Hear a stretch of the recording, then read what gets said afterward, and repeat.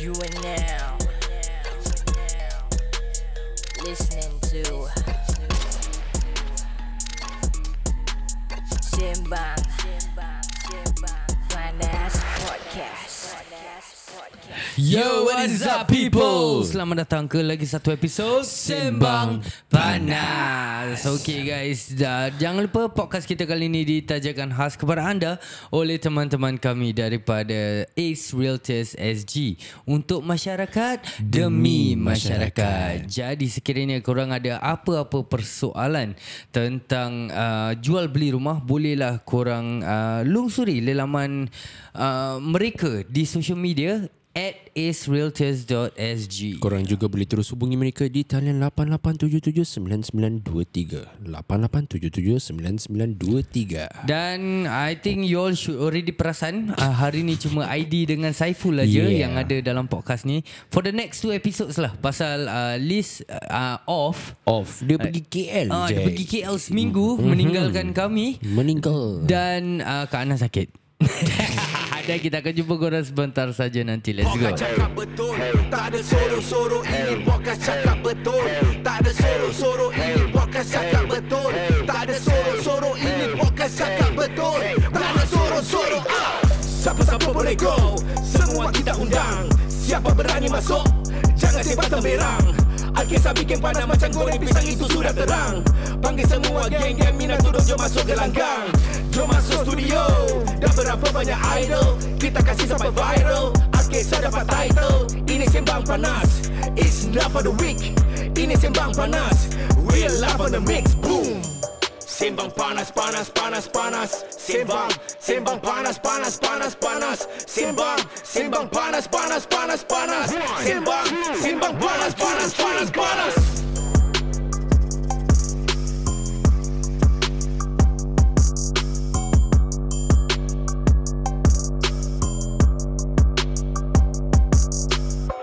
Yo, what is up people? Nama saya Aidi Isham, Saiful Jazin. dan kita dua je. Macam Aidi cakap tadi.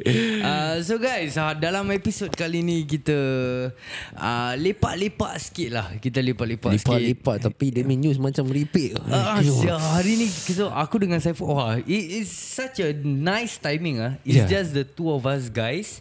Habis lepas tu keluar news macam gini.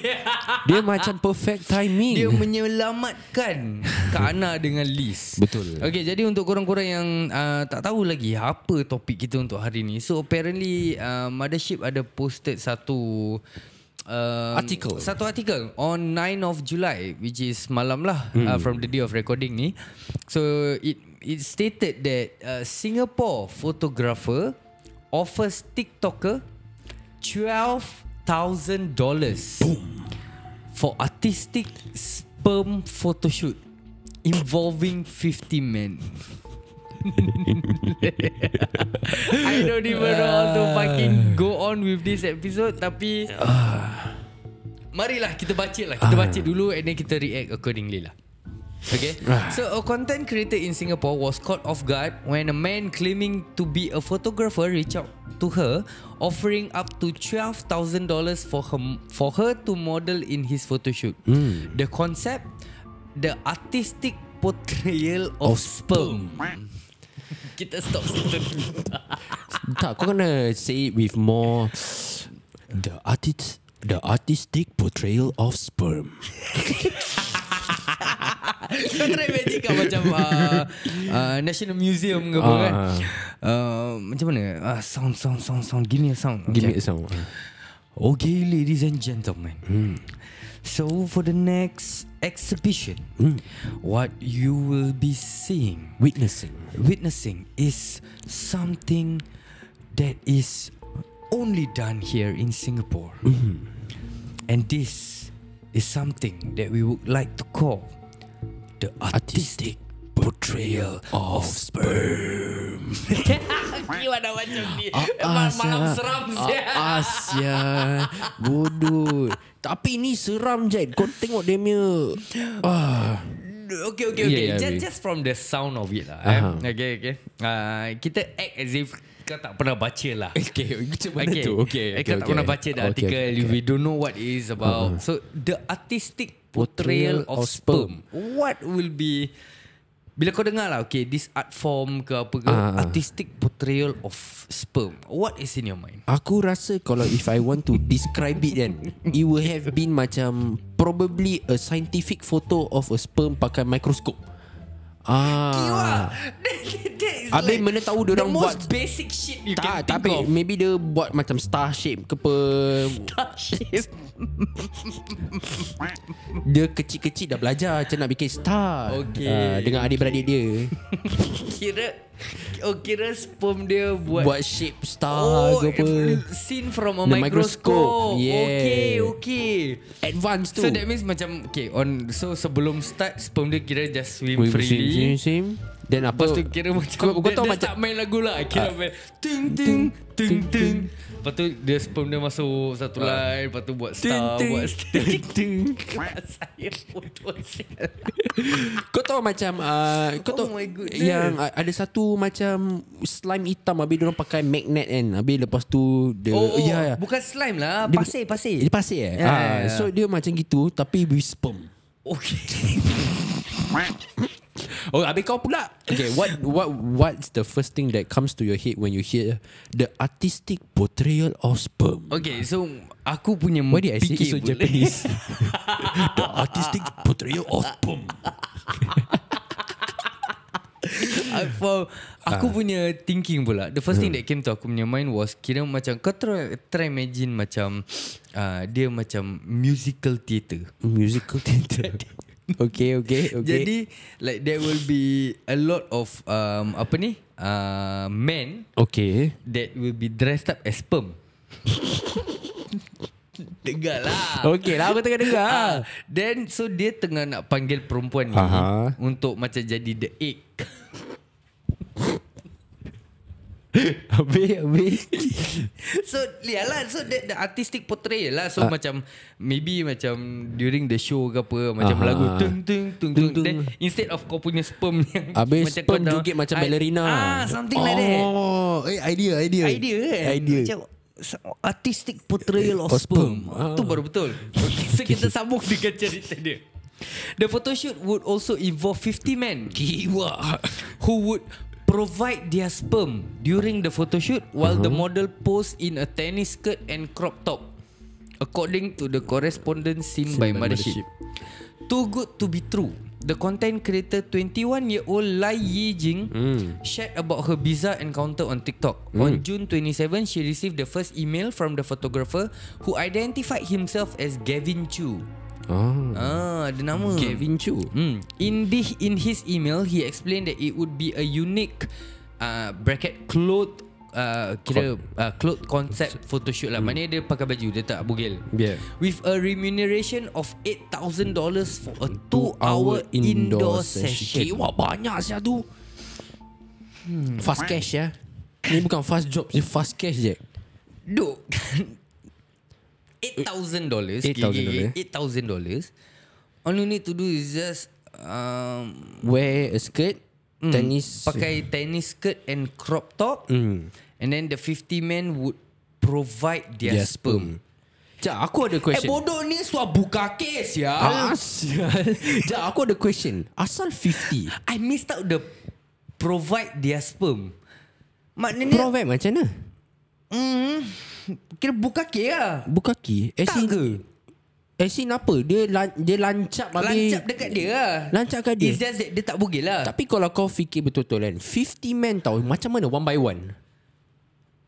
Kau jangan buat aku imagine benda Tak, kimak bawa klorok satu bilik. tak, tapi 50 asal 50. Aku ada question. Tu, asal 50. Asal macam tak 20 ke 10 ke, asal Kan 50. artistic portrayal of sperm. Tapi kalau dia sikit, dia sketch. Dia apa? Sketch. Dia bukan portrayal lagi. Dia kira sketch. Bodoh lah. No, but 8,000 for a 2-hour indoor session. Okay, maybe the question should be, will you do it if you were the girl? If I were a girl. Yeah, if you were the If girl. I were a girl. Aku bukan Melayu ke bukan? Apa? Aku Cina lah. Pasal aku Kau Cina. Li Jingjing. Lai Lai Yijing. Yijing. 21 year old, Lai cing. probably belum banyak duit. 8,000. 21 year old kau buat apa? Kalau boleh cover the face, aku okay.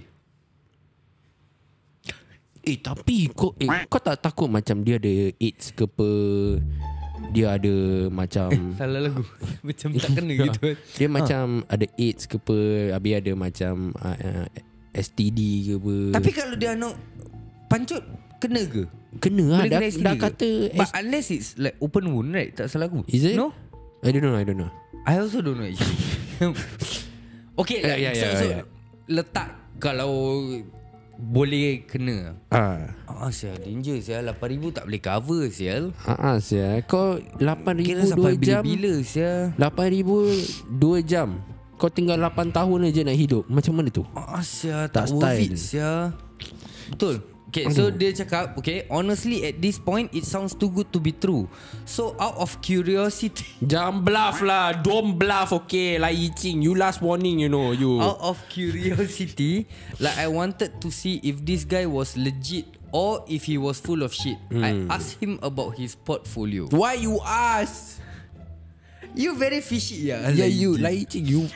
While he didn't send his portfolio over, he did share more details about the shoot. Okay. I don't have to describe that to you guys, but it's about white tadpoles that comes out of men. Lai said. Oh, ni Lai yang cakap. Lai. So the photo shoot aimed to portray sperm in an artistic manner with the aim of destigmatizing. Apa tu? Apa sih destigmatizing? Okay, kau Google sambil aku no. So the model would also have to wear a crop top and a tennis skirt for the shoot. In the same email, he increased his offer from 8,000 to 12,000. Dia naik 4,000 je. Ui, busy? Okay, jadi sekarang macam cakap, kalau dia dah naik 4,000, so 12,000 in total 2 jam, kena pancut je. Kalau kau lah Yijing, angkat tak angkat? Kau 21 tahun, mungkin hidup belum tentu. Belum tentu Kau kira sekarang setakat content creator. Kau tak payah bugil pun. Tapi aku rasa tak Kau imagine you will be known as the girl who get come shot by 50 men. If you're a virgin, that would be worse. True. And you did that for $8,000. 12,000. Yeah. But now a lot of people doing it for free on OnlyFans. Oh yeah. Tapi 50 men, I don't think ada orang level 2 lah, Jai. Belum lagi ya. Tapi okay, by the way, destigmatizing. Okay. Destigmatizing. Destigmatizing. Yeah. Oh, dia tak nak make it like stigmatize. Dia macam Dia unstigmatizing. Yes, something like that. Okay. Yeah.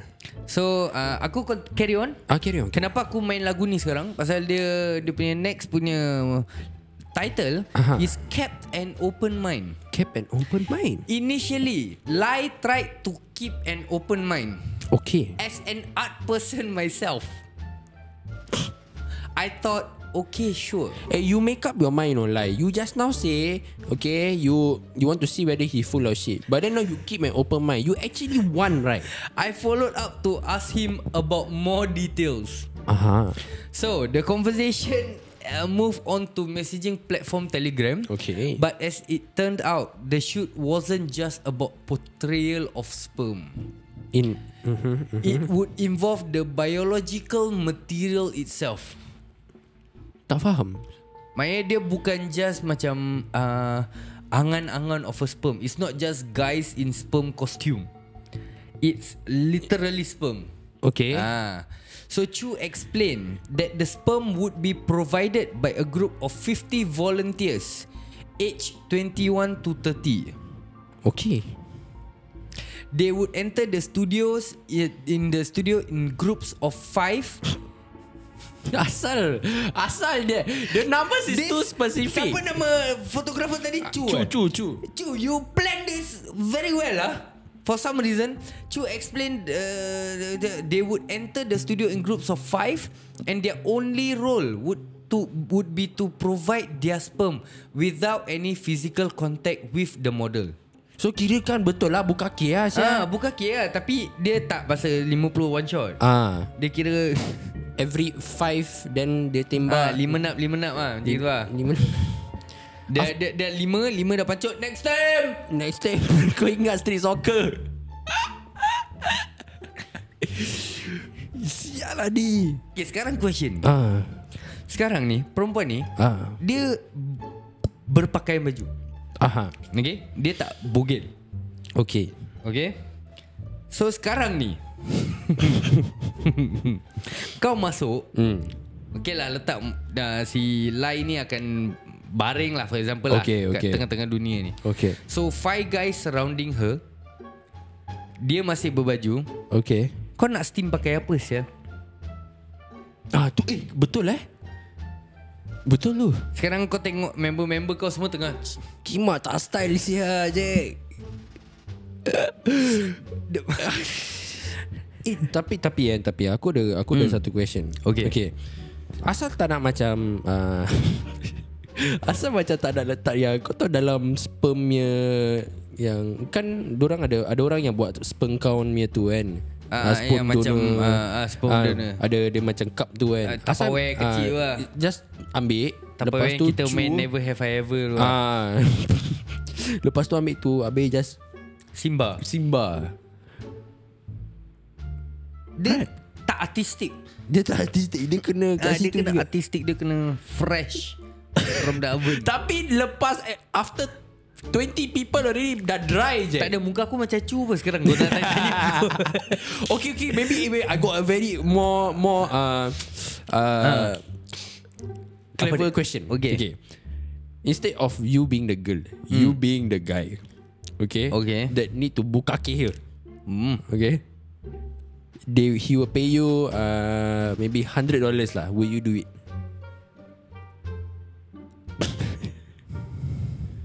Depending on how pretty light is. No, but pretty not pretty, $100. Yalah, Aku Melayu ke tak Melayu? Okay, let's just say aku tak Melayu lah. Tak Melayu, on lah. The thing is, I won't get into trouble. No meh? Will I get into trouble? I don't know. I mean, like, I'm being paid for the job, and the model is there, so apparently she also agreed to it. Then I wouldn't get into trouble mah. No. Betul.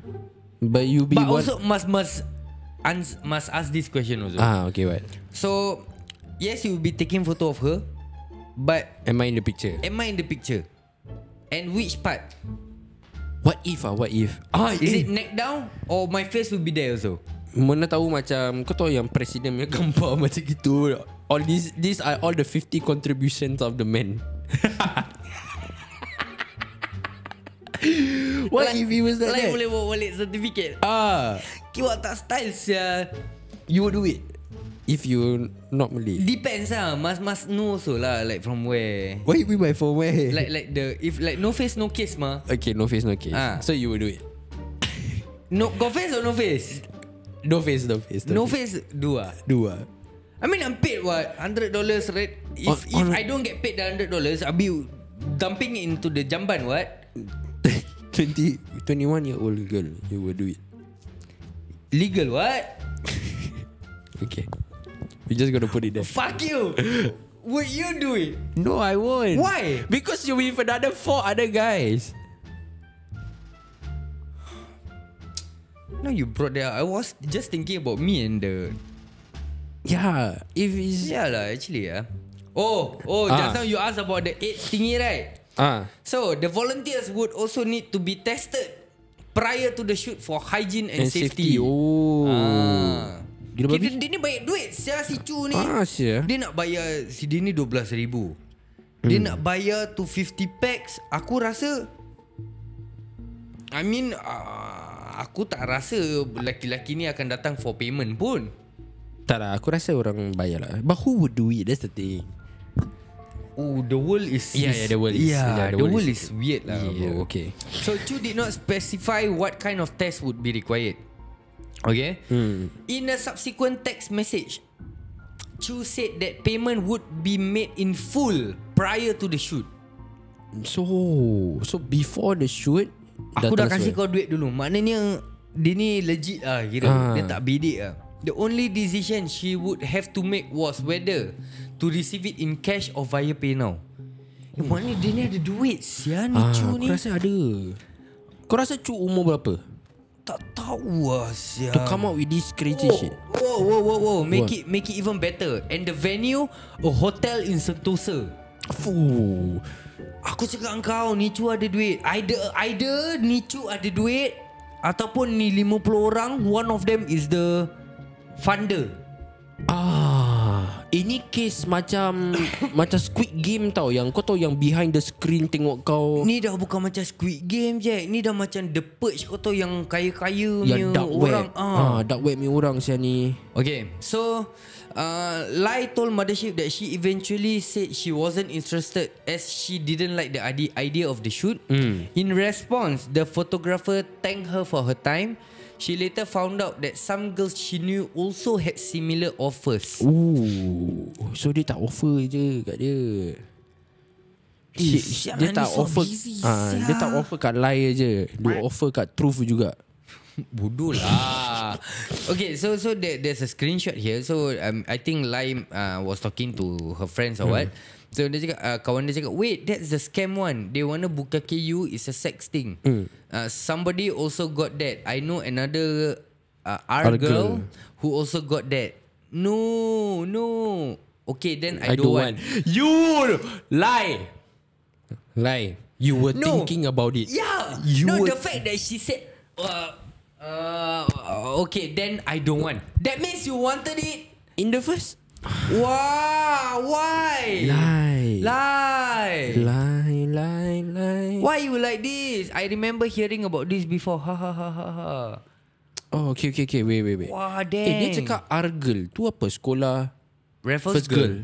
Is it? Should be I lah. don't know Maybe. Maybe. Okay, so then Lai added that she hopes to raise awareness of the situation.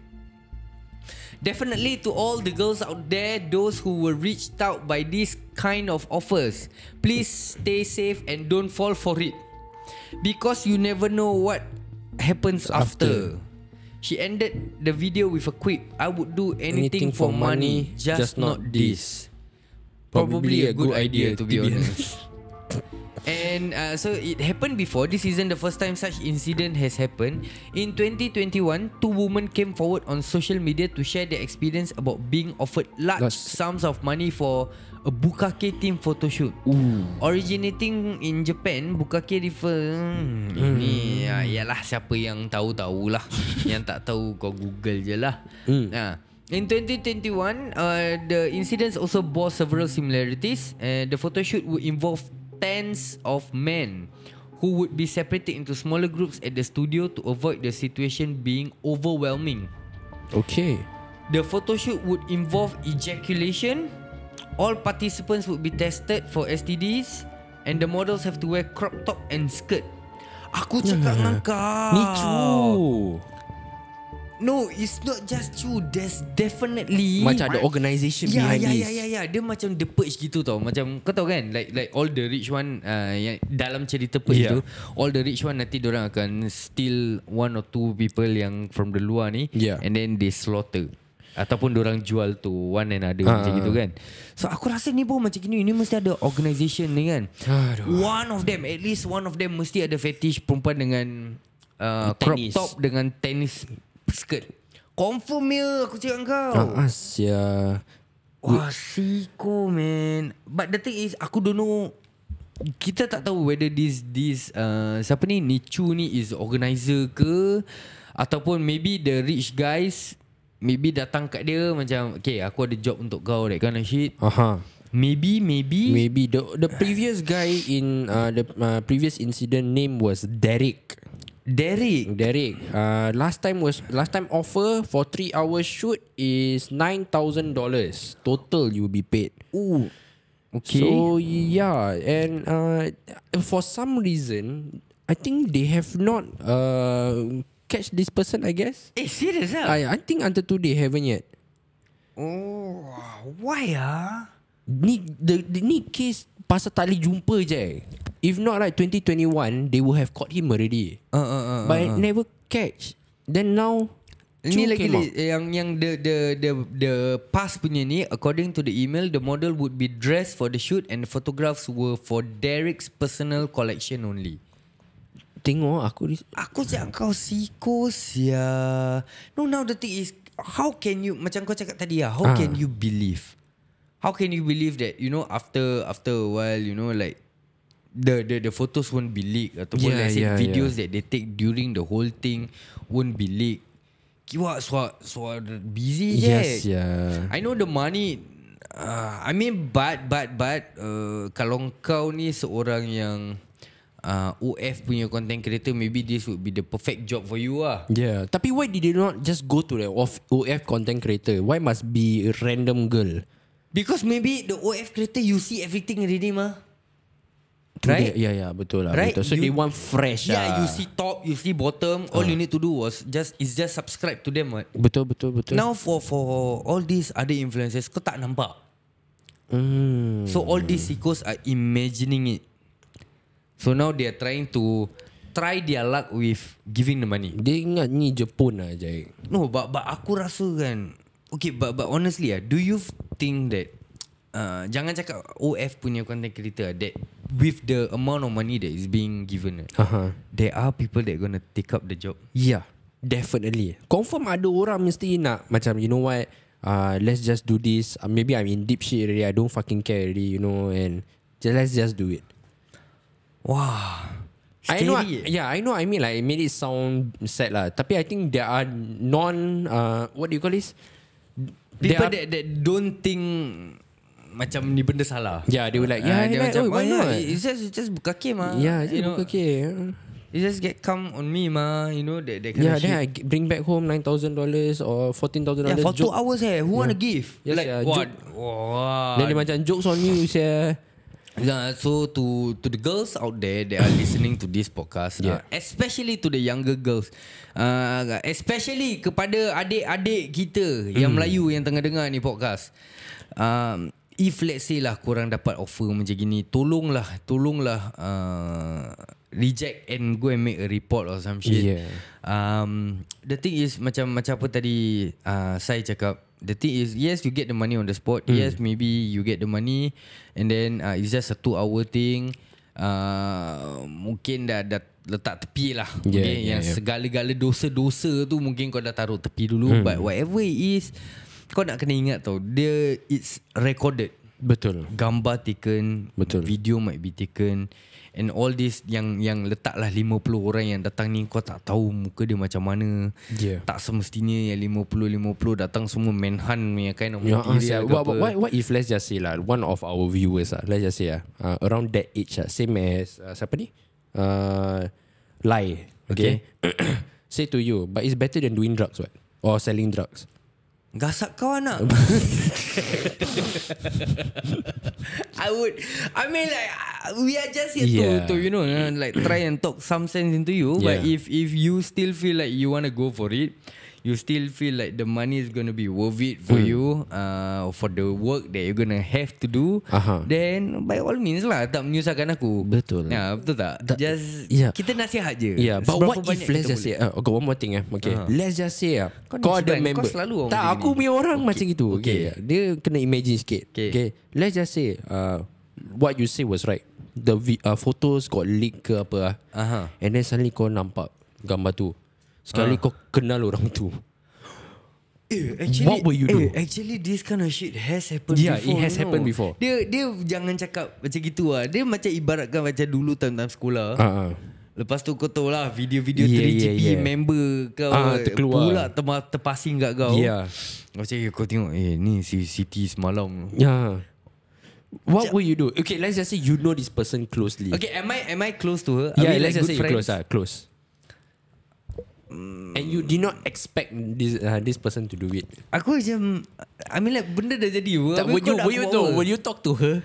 No, I will act as if I never see the video. Oh, seriously? Yeah. You know what to like macam? No, because that was what happened. Is it? Yeah, I act as if I don't know.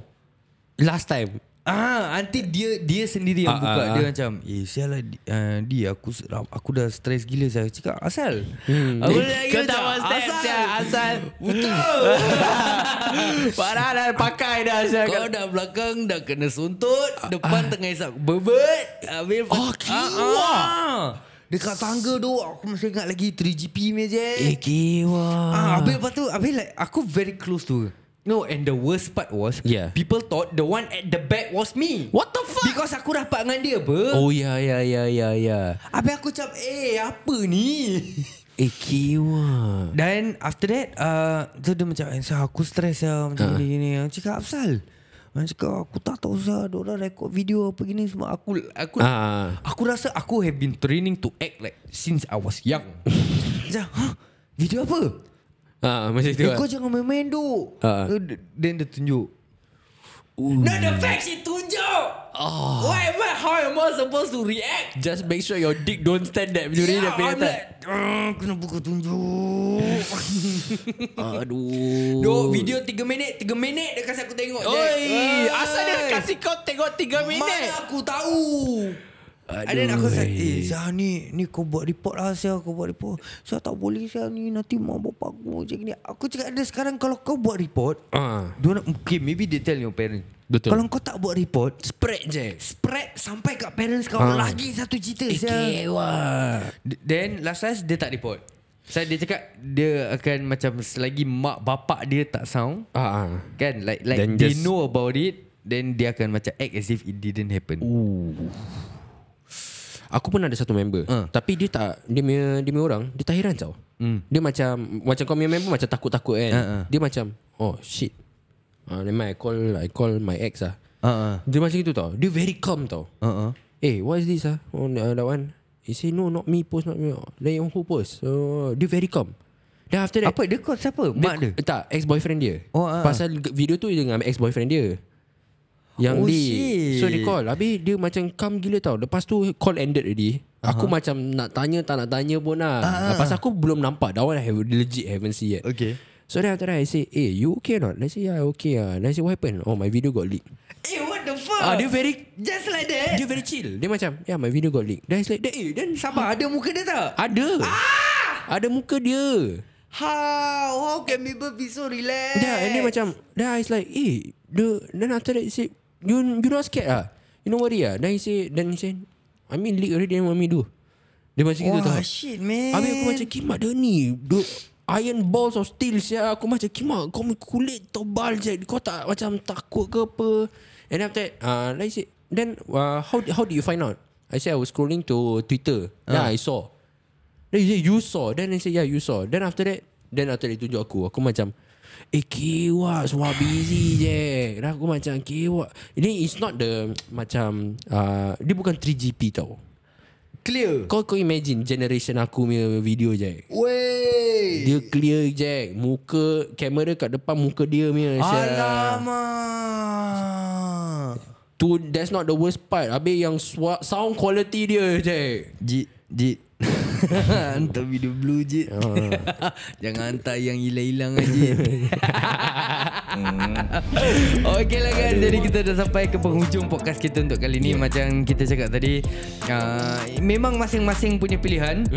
Kalau korang rasa korang nak go for it, Kalau tak, fikir. But kita would really like you guys to think of the consequences. Like jauh-jauhan. You can't pick consequences guys. You know, it's okay kalau macam sekarang benda tu tak blow tau. Kau try imagine kau dah anak bini, lepas tu kali time anak kau pula, kau dah kerepot ni pula. Alamak, anak kau VR video kau je. Dulu 3GP apa kita tengok. Tapi sekarang generation dah kita orang dah clear. So untuk diorang dah VR je. Yalah, so macam kita cakap lah, baik-baiklah pilih buat pilihan tu. Dan kalau sekiranya korang dapat, please kita would recommend you guys to make a report lah benda-benda gini. So itu saja yang kita ada. Kita akan jumpa korang sebentar saja nanti dengan teman-teman kita daripada AceRealtorsSg. You are now listening to Sembang Okay guys, sekarang ni diorang ketawa lagi lah. You did well. You did well. Okay guys, kita kembali bersama dengan Ejen Syuandi dengan Ejen Humaira. Hello. Welcome back guys. Apa saya Dia tak ada suka buat. Okay lah, so a few episodes before this, we actually asked Ejen Hans dengan Ejen Helmi. Kita tanya soalan deep sikit. Wow. Korang dah ready belum? So now their turn. Yeah. Boleh. Kita nak tanya korang, apa korang punya personal goals dengan goals in the business? We start off with personal Personal goals dulu lah. Personal goals. Pasal half the year dah go. Yup. Right. Yeah. Okay, So we have the other half. So I think last year we all sat as a group. Then we more or less agreed that the target for us this year is to go to Rising Millionaire. So What is this? Yeah, what is that? so Rising Millionaire is where you manage to clock up to 500,000. As a team or individual? In 1 year, individual. Okay. So I mean that's the personal goals lah. Yeah. I mean the group goals. At the same time, for me personally is this goal has been set since I moved to ERA about 5-6 years ago. Okay. So it's to get this thing called Star Achiever, which is 5 figures every month. So that's why I set my own target. So As you mean consistently every month? Consistently to meet every month lah. Right. So far, alhamdulillah, managed to hit Alhamdulillah. for this one. But in order to hit that, we have to plan ahead lah. Yeah, Right. yes, So yes. that is my personal goal. Then our team goal is to achieve that individually. So hopefully we can. Are you halfway there? Because it's already halfway. InsyaAllah. Alhamdulillah halfway. Alhamdulillah. That's awesome. So That means banyak orang use your services. Yes. Correct. Trustworthy. Correct. You all can go ahead Alhamdulillah and lah, insyaAllah. So I mean our experience helps that to the credibility in terms Yes, of correct. trusting us lah in this. So pasal kita bukan just this is not to brag So I see it as when I did this to achieve, I'll share with people. So people may be happy for me, yang ada must be mata merah. Yeah. Right. But at the same time, you know that I'm hardworking. We are all hardworking. We show this, right?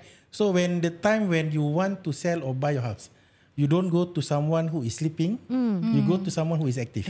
Betul. Right. So that's where this shows like they say someone that is active, you can trust them. They know what they're doing.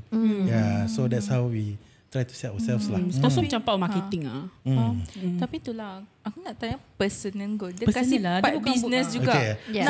Nak personal ni. So personally, in terms of family, is for my kids, 2 kids to grow up well. Then I have enough money to provide for them anything that they want. Right. So I mean, growing up wasn't easy. Right. So along the way, even for school, I have to fund myself certain parts in terms of food wise and everything. So I will make sure that I work hard myself to make sure that I can provide this for my family in terms of buying anything. So whenever I buy for them things or even food, I always tell them that you have to be appreciative, bersyukur. That sometimes not everyone can have this opportunity A comfortable lifestyle. comfortable. I mean, to say comfortable is really no matter how you put it lah. Yeah. Right, correct. So be grateful that we can even go out and eat at times, So whatever food that is in front of you, we always try to finish it. Aku tidak, bapak dia yang juga kena habiskan. Salah anak. Badan pun makin naik. Right. So but yeah, I mean for me is to provide everything for my family, even to also take care of my parents, my mom lah. Yeah. So my mother-in-law. So basically family. So if I don't spend time with my property thing, it's family lah. Yeah. So that's the only thing lah. I mean, go out with friends hardly. Meet up with the team is yes. Kat Spice. Yeah. Betul. Yeah. If not, then it's always family lah. Yeah.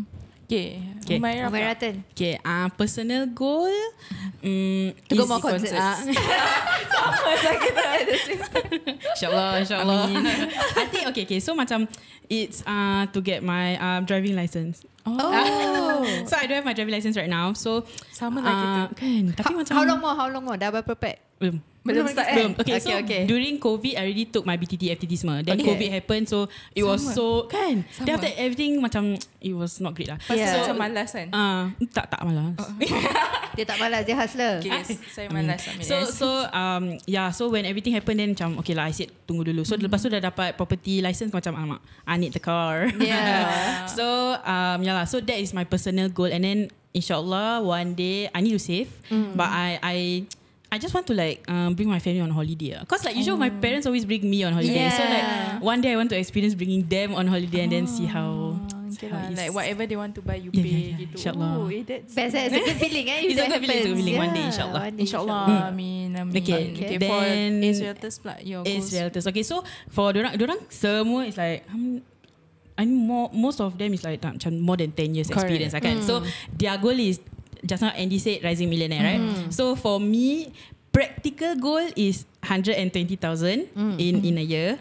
Tapi I was pushed by my fellow AceRealtor members. Mesti so, kasih semangat, exactly. right? So for me the goal is macam 250 lah. So insyaAllah it's a long way, tapi I think it helps me to macam motivate myself. Because kadang-kadang macam kalau kita cakap comfortable kan, macam tak apalah this month kalau kosong tak apalah. Tak apa, then kan? it becomes tak apa until you reach a certain point macam what am I doing with my life again? Betul. So with these goals, it really pushes me to be okay, I have a plan, I need to do it, I need to achieve.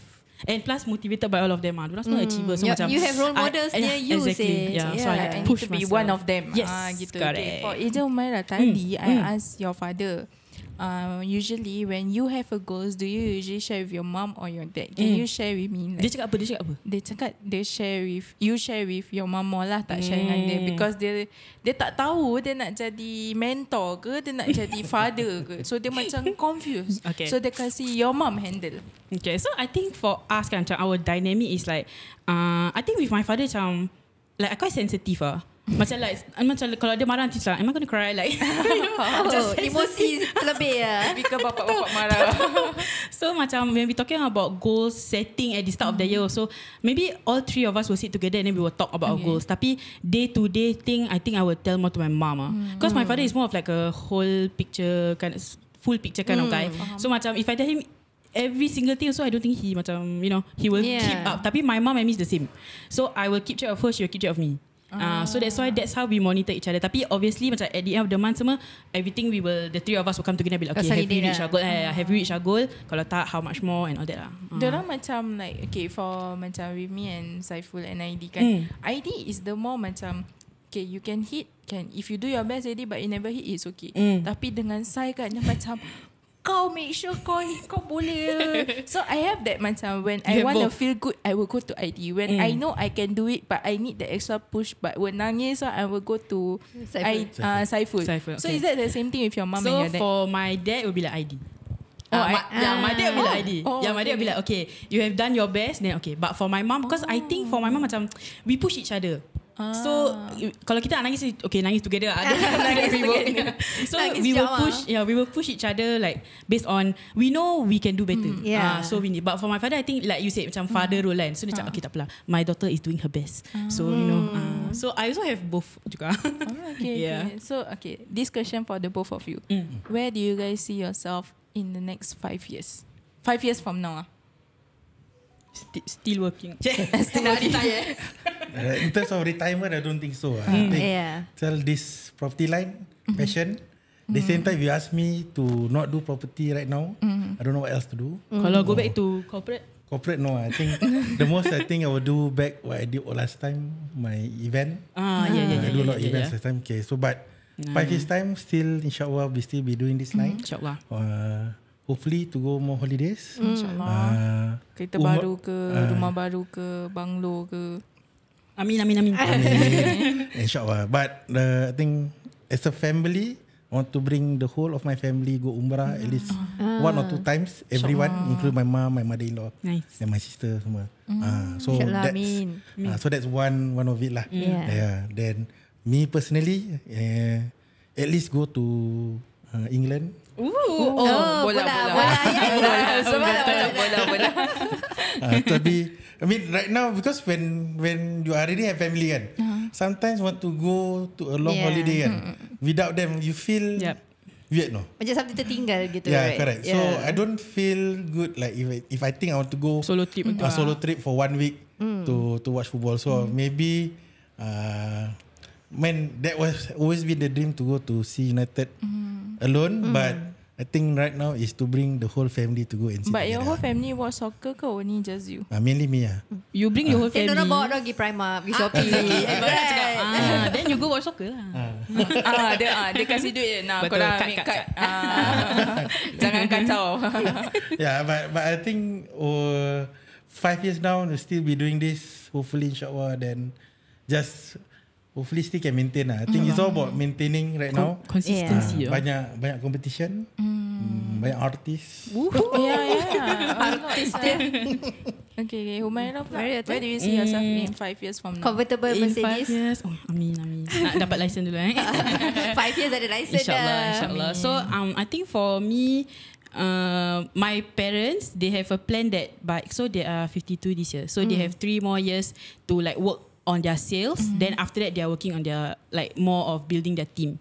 So so I have 3 more years, right? So that 3 years, I hope to be like more. Hopefully, I've reached my goal, and then inshallah I'll be in time. Maybe I want to buy property. So so maybe that's like a more long term goal. Then condo, private condo. Inshallah. Tinggal kira. Tadi kan dah tahu kita dah belajar. Then as for team, I think we are into recruitment. Kita just want to help more people to be part of our community. Yeah. So it aligns with ACE juga. So ACE kita pun tengah recruit. So we want to be able to like form like an organisation juga. Okay, tadi also they mentioned that the newer generations are coming. So I actually asked agent Hans dengan agent Helmi, like do they learn things from the newer generation? So korang, I would say korang Kita consider middle lah, because for Humaira dah banyak experience before you jump also. So like these newer generations, do you feel like there are new things that you can learn from them as well? Do they bring something new into the industry? I mean, definitely. I mean, they are more exposed to social media. Yes. Right. So I'm not millennial lah. Gen Z. You millennial. Millennial. Kena check Kena tanya tu maknanya dah problem ke? Sama-sama. Kita millennial dah tahu. So we are the in between. So we still can adapt quite easily. Yeah. Just cuma nak kena certain things we still have to Lihat sikit I have to see how they do, whether we can do it or not lah. But I think for them, the newer ones are more natural, right? In terms of doing this social media, everything is quite natural. Doing video and whatnot all. So sometimes it's good to see how they do it, right? And catch some idea. But at the same time, maintaining that your professionalism, your how you are and everything. So still people will still go back to you lah, hopefully. I think for us macam like, cause naturally because we are more in tune dengan social media all that, like we do things a little bit like macam faster. Macam like even HFE memang baru start, I took my like more than 1 hour. Tapi sekarang macam 10-15 minutes pun dah okay. So macam like in terms of the work aspect, right, a lot of things we do online. So kita in terms of that is faster lah. So I guess that's one thing that I also like relate to the newer orang. But also I think about how brave they are. So macam some of them, right, diorang like, belum pass exam diorang dah quit kerja. Yeah. So macam that's quite brave for you to like they take the risk lah. They take the risk. I think it's more like macam risk lah. So high risk high reward kan. So that's also one thing that I want to macam learn from them. Okay, very risky but risky. Salute saya korang. Berani korang tahu apa yang tak risky tak? Kalau korang nak beli rumah, korang kena contact agent dekat AceRealtors, because dorang, even though dorang ada personal goals, they will also help korang punya personal goals to get your houses. Yes. Okay lah guys, podcast ini ditajakan khas daripada kawan-kawan kami di AceRealtorsSg.